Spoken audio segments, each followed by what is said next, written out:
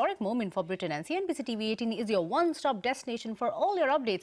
Sanjay Suri is joining in now from London. Sanjay, what's the mood like over there? Voting is now underway in the UK referendum. This is a typical polling station located in a school in Wembley suburb of London.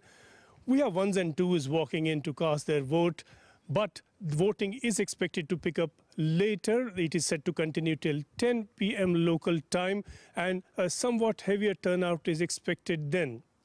So far, fairly anticlimactic scenes given the excitement around the world, but no doubt about it, this is a historical point, and we will know fairly soon, Friday morning, which way history is pointing through this referendum.